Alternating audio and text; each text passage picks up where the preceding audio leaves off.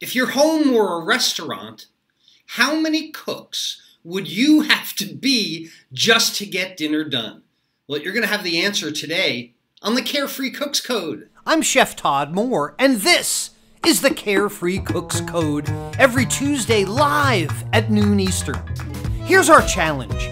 How can home cooks cook freely with creativity, confidence, and pride while ignoring recipes and still impressing themselves and others with what they cook? Well, the answer is found in becoming empowered with how cooking works, using dependable and repeatable methods of cooking that work for any ingredient, for any diet, and any desire, just like chefs do. And we'll know we've cracked it when everyone sees cooking as an exciting and rewarding way to improve their relationships, their lifestyles, and their health through better food and cooking. This is the Carefree Cooks Code. Hey, welcome back to the Carefree Cooks Code, everyone. We are live together every Tuesday at noon Eastern. If this surprises you, then you didn't go to webcookingclasses.com/live and register for my live alert system whenever I jump into the kitchen, think of something I want to share with you, or especially when I can send you a note at 11:45 Eastern Time on Tuesdays, because that's when we go live. We're the Carefree Cooks, right? We create our own recipes. This brings friends and family together. We learn every time we cook. We define our own cooking style. We practice pro-cooking methods, and we love our cooking. Cooking isn't a chore. Cooking is fun and exciting, and we love it, and we love being together. And I see the scroll going crazy here. All our friends are with us. Susan Ringler, hi from Pennsylvania, Susan. Hi, Carol Harris from Wales. I'm dying to visit Wales, Carol. Anna is with us from Toronto, and Bernie, and Charlie, and Michael, and Dave, and Kimberly, and Kevin Murray, and too many people to mention. I'm glad that we're all together. I've got, speaking of which, I've got a What Am I for you today to start this Carefree Cooks Code. In the comments section below, please tell me, what am I? What are these three things? Maybe I can zoom that for you. Let's see. There you go. Those three things is the what am I. So I'll give you another minute to think about it. There's a shell-looking thing. Oh, wait, there's something in only half the shell right there. And then that looks, okay. So what am I? Tell me in the comments what those three ingredients make, and that's what our what am I is for today. I'm so glad we're together again every Tuesday at noon. It's another Tuesday where we get to move our journeys forward. We get to progress what we're doing. We get to take more steps. We get to add more tools to our tool belt. That's the way I think of it. If you're awake, if you're aware, if you're listening, if you're accepting new information and new ideas, you know, even if they might contradict what you already think to know, or what you already think you know. Let me try and say that a little better. Okay, we're here together today because we are open to new ideas, right? But just because a new idea might seem to contradict something that you think you already know doesn't make it instantly wrong. Right? This is, I hope, a learning community. This is what my life's passion is. This is why we have tens of thousands of people all over the world in this movement, because they want to move forward. They want to learn new things, and being curious, having an open mind, being joyful at a new discovery instead of being combative and protecting what you already believe. That's a necessary part of the journey of learning anything, a necessary part in your journey to becoming a carefree cook. Look, if you're not willing to learn something new, don't waste your time arguing with other people who might have something valuable to share. It's just a waste of time. But look, if you can take new information, if you can find a place for it, right? Something that helps fuel or move your journey forward, oh goodness, you're in the right place. You're in the right place every Tuesday at noon, because I'm still doing it. I'm learning every day. And like I said just last week, I'm learning from you. And I can't tell you how much I appreciate that. I learn from you sharing your cooking ideas and inspirations. And all right, I'll admit, I steal them. I steal a bunch of them. But hey, that's why we're all here, right? We're all here to steal from each other. Ideas, that is, steal ideas from each other. Because when you stuff all that knowledge into the front pocket of your kitchen apron, you start to realize that your cooking can be better than any restaurant that you've been going to. Your cooking can be better, cheaper, easier, safer, food safer, healthier, and you get that sense of pride in having done it yourself. And other than my students that I learn from, like I said, and people that I admire in the culinary world, one of the places I learn new things is at a restaurant. And I love to cook, but you gotta admit, or you can't think that I cook 365 days a year. I love doing it, but not every single day. Heather and I do go to restaurants, and I have to support other chefs as well. But look, the difference is I don't go to restaurants that don't cook as well as I do. And the number of them continues to shrink. So when Heather and I do go out, it's often to one of the really nice restaurants. It's a special occasion, splurge kind of thing. I try to go to someplace on the cutting edge of culinary trends so I can bring these new ideas back into my own kitchen, and then I can come here and I can share them all with you. We can all steal from each other. Like I said, well, a few days ago, Heather and I went to the recently opened Alexander Brown restaurant here in beautiful downtown Baltimore, Maryland, Charm City. And Alexander Brown and Sons, very important in the country, not only in Baltimore history, but this was the very first investment bank in the United States. Opened in 1808, the very first investment venture capitalists, you could say Alexander Brown started the Shark Tank. Okay, so if you know what the Shark Tank on TV is, that's what Alexander Brown and Sons did in 1808. And the very first thing they did was raise money for Baltimore's water system, which I think is still in there today. But Alexander Brown and Sons was the prime investor in the Baltimore and Ohio Railroad in 1927. But look, I could go on for an hour about the Irish immigrant and the prominent Baltimorean whose family changed our country for generations. He, along with his sons, William, George, John, and James. But look, this is supposed to be about food and cooking. I'm not here to talk about Baltimore history. Anyway, the original bank was built in 1901, and it survived the Great Baltimore Fire of 1904, wiped out the city, and it's still standing today. It's still owned by the Brown family, but it's been fully renovated, and it's opened now as a really cool kind of hot cuisine restaurant. It is exquisite. Inside, the gold leafing and white marble and the portraits of the original land-granted Lord Baltimore portrait on the wall, along with a whole bunch of really impressive artwork and old maps of the inner harbor, along with paintings of horses, hounds, and clipper ships. And that's the trifecta in Baltimore: horses, hounds, and clipper ships on the wall. That means you're in a nice building in Baltimore, huh? Anyway, you're sitting there eating, and you're feeling like you're eating in 1901. It is just the ambiance, the nostalgia that comes over you. And I know, all right, I'm off on a tangent because I want to talk about chefs and how many chefs you'd have to be, but I need to set this up for a minute, okay? So I need to tell you about this experience because this was what brought all this to mind. And I know you're going to stop me and the comments are going to say, what did you eat? What did you order? So let me take a minute to do that because I know you're going to ask me about it. I didn't take any photos. And I kind of think it's bad form, to take especially flash photos in a fancy restaurant. So I didn't take any photos at the time, but I did take some off their website. So they serve these crab beignets as an appetizer.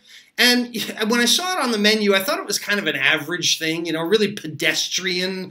type appetizer for a place like this to serve. And, you know, you expect to get the overly breaded, really dirty oil, you know, dark and oily crab fritter that so many places serve in Baltimore. But, you know, I was amazed. And I wound up telling the server that it was like a crab cloud. I mean, it was so light. It was so clean. It was freshly crabby, served with an avocado creme fraiche. Lots of Old Bay, of course.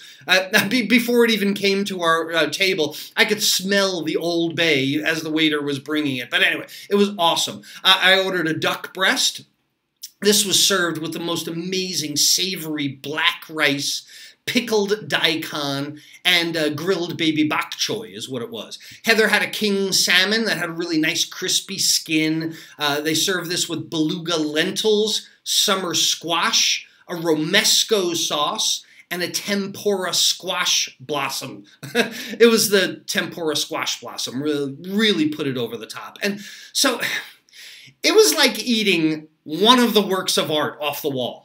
You know, and yes, like I said, my cooking is better than most of the restaurants around, but how many cooks would it take to pull this meal together? Cooking fish, cooking a duck breast, making a clean and crispy tempura, steaming vegetables, making black rice. I mean, is it possible? Could one person have all these skills? Nah, they can't. There's more than one guy. There's more than one chef making those plates in the back of the kitchen. There's a whole team of them, as a matter of fact, and it's called the Kitchen Brigade. And as I sat there in food heaven, I started thinking about all the people that go into making my plate. I'm looking down at this plate, and I'm starting to count the people on my head. Like, it just comes to you. It just gets dropped on your table. I'm looking at it like, oh my goodness, how many people were involved in that? And I start thinking about how many chefs I have to be when I make dinner. And I'm always thinking about you, my carefree cooks. So I start thinking about how many chefs you would have to be to make a meal like that. And that's when I started checking off all the skills in my head. Could I do that? Right? Do I have the confidence to do that? The duck breast? Am I confident enough to make black rice? I start going, how many roles in the Kitchen Brigade system could I fill? And today, that's the question that I want to ask you. How many roles could you fill in a classical Kitchen Brigade system? How many cooks, better said, how many cooks do you have to be to make the meals that you really love or the meals that you put on your table? And all of this, to explain it, has to go back a little bit in culinary history. And there's a guy named Auguste Escoffier. Escoffier is considered the father of modern cuisine. He is the guy that created the brigade system that we're going to talk about today. And perhaps I'll do a culinary history episode one day in the future. You know, what do you think? Hey, is that a good idea or not? Would you like to know about things like, say, who invented the first restaurant? Would you like to know when it went from Prix Fix menus to order off a la carte menu? Give me a thumbs up or something in the comments. Give me a yes if you'd like to know more about culinary history and great chefs. All right, I'm getting off tangent again. Cool, I'll do that in the future sometime. We'll do a culinary history episode. Anyway, before restaurants, most large kitchens were in the household of a noble, a very rich or important person, and it was chaos. Because kitchen duties then were organized by the type of food, not the skill or task to be completed. And Escoffier, he came in and he changed all this. It was about 1885 at the Savoy Hotel in London. Escoffier is quoted often as saying, the chaos has to stop, or stop the chaos. And he created the very same brigade system that most restaurants use today. The best place to see the brigade system in action is on a cruise ship. If you've ever taken a cruise, you've seen, or maybe you haven't been back in the kitchen. You know, if you ever do take a cruise, ask for a tour of the kitchen. It's amazing. But that's where the classical brigade system is most in use today. And also in the dining room, by the way, there's a classical service brigade as well. And maybe that'll be another episode we touch on in the future. So, but let me get to it. Here it is. Here is Escaffier's classical brigade system. Let me ask you, how many of these jobs do you do or could you do? And as a disclaimer, please forgive my French pronunciations. If you speak French beautifully, understand that I don't. I speak kitchen French. That's about it. So here we go. At the top of the kitchen is the chef de cuisine, or the chief of the kitchen, most often called the executive chef today. And, you know, it's really not a cooking position, the executive chef. It's a management position. This is the position that creates the menus, does the purchase list, purchases the raw food, hires the staff, brings in apprentices, does training, manages the kitchen, manages the costs, things like that. That's been me in many of my jobs. Executive chef at a large hospital. I've run my own catering company. It's a lot more time behind a desk than it is behind a stove. But that's you, right? Aren't you the chef de cuisine in your own kitchen? You order the food, you make up the menu. Yeah, that's you. You're the executive chef. Good for you. Well, below him or her is the sous chef de cuisine, or the under chief of the kitchen. It's not S-O-U-X. I'll tell you a quick story. I saw many years ago a help wanted ad in a newspaper, and it said sous chef, S-I-O-U-X, sous chef, like the Indian tribe, the Native American. Anyway, it was funny. So the sous chef is the person that carries out the orders of the chef de cuisine. They accept the incoming food from the vendors. They often take inventory. They track food usage so the chef de cuisine can figure out the food cost. And most often, they run the kitchen because the chef de cuisine really isn't there during service time. They're home watching TV usually. So let me ask you, do you put away the groceries? Maybe your spouse comes in with the groceries, you put them away, boom, there you are. You're the chef de cuisine too. Next is the saucier. The saucier is the sauce maker. And in smaller kitchens, saucier usually makes all the soups also. Very similar, as you can see. Well, this is the third person in charge of the kitchen. Right under the sous chef, the saucier is one of the most important people, one of the most respected positions in the kitchen because of the really obvious skill that it takes to make a whole variety of sauces for fish, for meat, for game, for everything. But again, look down at your own palm if you want, or look in the mirror. You're the saucier, aren't you? You're making sauces in your own kitchen. So we're up to 3 jobs that you now do in your own kitchen. The cuisinier is really a line cook. And it doesn't translate to a modern kitchen as well today, but this is the person that like assembles the dishes using the heat with the pre-prepared ingredients set up for them. So if you've ever worked in a restaurant, you know there's a steam table or there's prep, you know, for the ingredients. They are the people that take the prep and combine it on the saute, in the deep fryer, or whatever it might be. So you are the cuisinier of your kitchen also. 4 jobs, there you go. Then there's the commis. The commis is a junior cook. The commis is a lot of times an apprentice or someone in training. They assist the cuisinier. And if you've got children in your household, or if your spouse is helping you cook, you can call them the commis from now on. They are the junior cook. And then this is classified by the stations set up by the cooking method and not by the cooking food. So this is how the brigade system changed everything in commercial culinary. I hesitate to say commercial because, again, it was lords and ladies and rich people. It wasn't really a restaurant, but that's where Escoffier came in, and that's where Escoffier agrees with me. Even though he died 150 years before I was born, he agrees with me. It's more about methods. Well, maybe I got it from Escoffier. Yeah, it's probably the other way around. Methods are more important than what you were cooking, and that's how he changed the kitchen around. So the rôtisseur is the roast cook. This is the person usually in front of the oven or the spit or the rotisserie. This is the person using indirect convective heat to roast large pieces of meat or whole birds. Then there's the grillardin. This is the grill cook. Person working on a grill, applying direct, intense, conductive heat for grilled items. The friturier, I don't think I got that one, is the fry cook. This is the person that cooks stuff in hot oil. The poissonnier is the fish cook, prepares all the seafood dishes, as well as a lot of times does the cleaning and portioning of whole fish. So you won't really find, like the grillardin, breaking down whole pieces of meat. That we're going to get to in a minute. The poissonnier, though, may very well be the person that guts and fillets the fish, unless the butcher does it, which we'll talk about in a minute.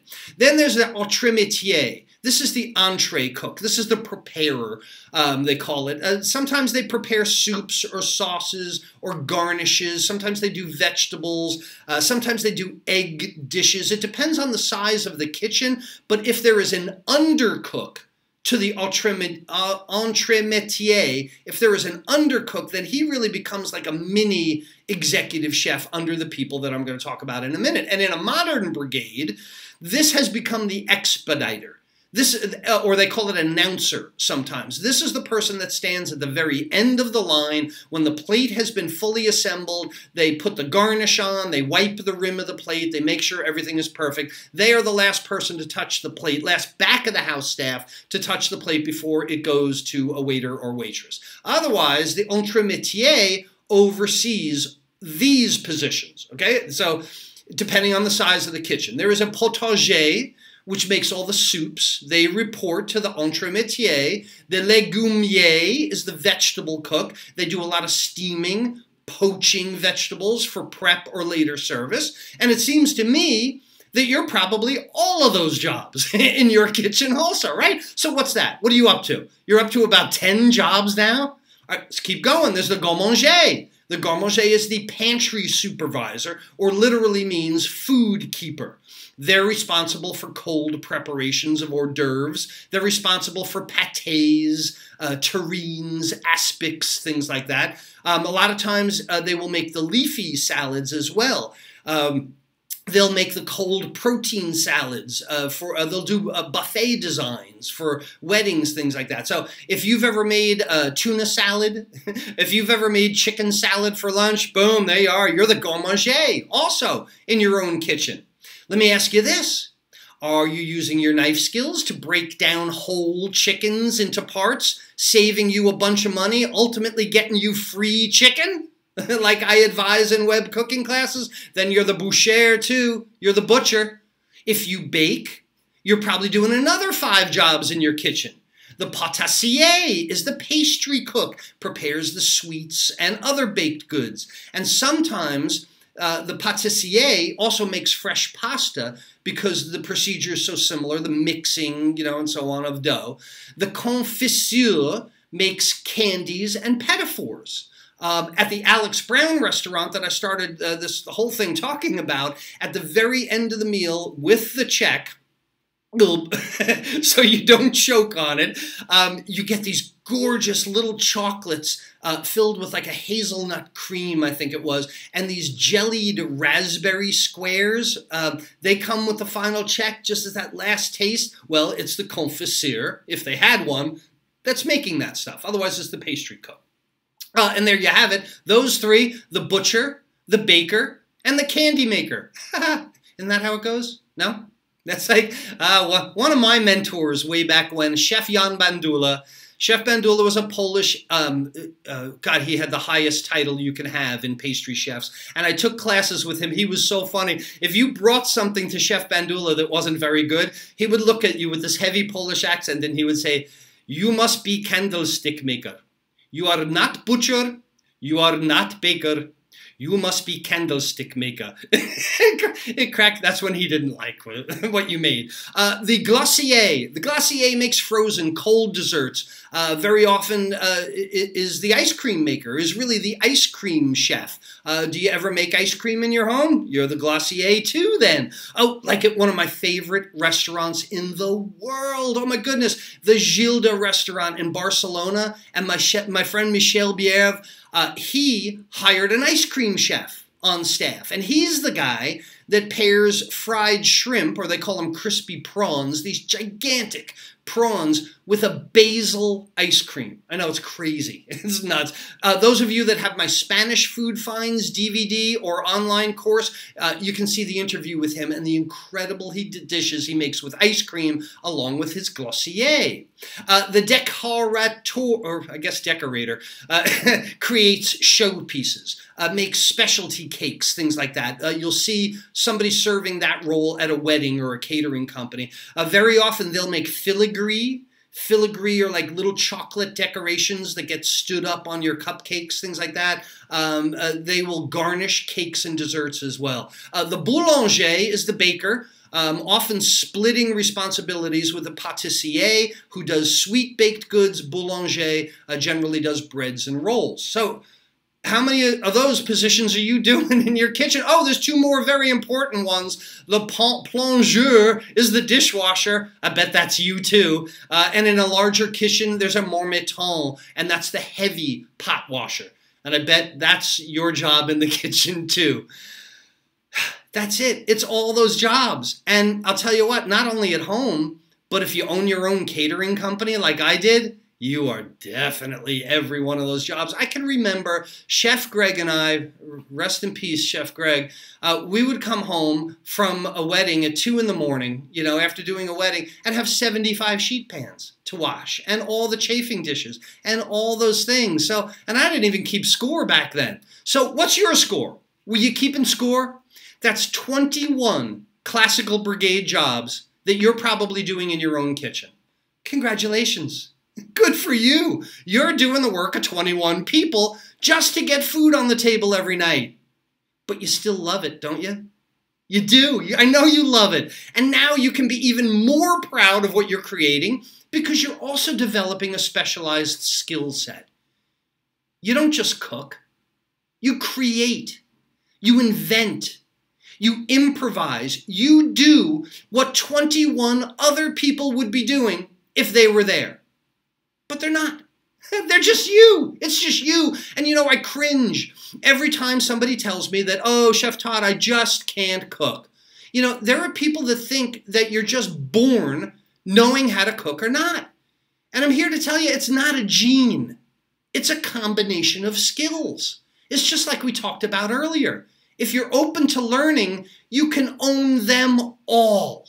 And that's why having a sense of forward motion, of progressing in your journey toward becoming a carefree cook is so important. Because each new skill you add to your repertoire, the greater variety of meals you can make. And the less chefs from the 1800s you have to be. Then we can all be all the positions in our own home restaurant. You never have labor strikes. You never have disputes. You don't have anybody asking for a raise. All the votes are always unanimous. Oh, by the way, to get on another soapbox, you notice there's no Instapateur, the Instapot cook. There's no sous vide sous chef. But I'm not going to get started on the gadgets today. Escoffier wouldn't like it. Escoffier would not like the gadgets. I just know they wouldn't. So my message today, be proud. You are constantly gathering new skills, new methods. You are knocking down one job at a time in a Classical Brigade system, and you're being all of them in your own kitchen. You should be proud. Congratulations. Who is serving the Classical Brigade system in our Carefree Cooks community? I go scrolling through there from time to time, and then I screech, come to a halt, because I go, oh my goodness, that's awesome. That is what carefree cooking is all about, and that's where we get the dish of the week. And the dish of the week this week starts with Vania. She is the potagère in her own home because she whipped up a carefree soup using all the stuff that she had around in her pantry, just totally improvising, throwing in even a can of Vienna sausages. Ain't nothing wrong with that. A local farm near Chrissy's house had some spaghetti squash, so Chrissy turned on her legumier skills and made a fantastic roasted squash with a cheese sauce. Doesn't that look awesome, all broiled and crispy like that? Annette did a beef and broccoli stir fry, good looking plate. Annette, she was acting as the own cuisinier in her own house because all of those items usually need to be poached ahead of time, broccoli steamed, carrots pre-cooked, things like that. That's the cuisinier that puts the line cooking and then puts it all together. Paul is the pâtissier. I told you about my French pronunciations. Paul is the pâtissier in his own home. He is working on perfecting his cinnamon buns formula, writing that it was a little dense. He wanted it this way, that way. We got to talking about how you can adjust the activity of yeast. So he's on a journey as well. And Connie's the poissonnier in her home. Look at this beautiful, bright, clean dish with healthy Argentinian prawns. That's what she said, stir fry, beautiful colors on that. People are using the classical positions in the brigade system in their own home every single day. And the only way that they're able to continue to do that is by learning more skills, by gathering more skills again and again and again. The what am I for this week? We have an egg yolk, some clarified butter, and some lemon. An egg yolk, clarified butter, and lemon is hollandaise sauce. Those of you that guessed hollandaise for the what am I this week, you are correct. And if you really enjoyed learning about the classical brigade system today, if you have a greater sense of pride because you're doing up to 21 jobs in your own kitchen, if you realize there is still so much to learn, please like and share this video so more people can become as free as we are in the kitchen. And if you'd like to put even more pro-level skills into your home kitchen, if you'd like to give yourself a long list of fancy French brigade titles, then you need to see what's being taught in culinary school. And my class this week is the 5 skills taught in culinary school that are essential in all cooking. And you can hold a spot in the class time that's right for you by going to webcookingclasses.com/skills. And even if your schedule is tight this week, you can go ahead, register for any class. You'll get the replay video sent to you to watch at your convenience. That's webcookingclasses.com/skills and hold your spot in the next class. Says Chef Todd Moore, I can't even pronounce my own name after all the French names. Me, the chef guy, reminding you that there's a method to all the jobs that make up your cooking success. We'll see you next Tuesday. Bye-bye.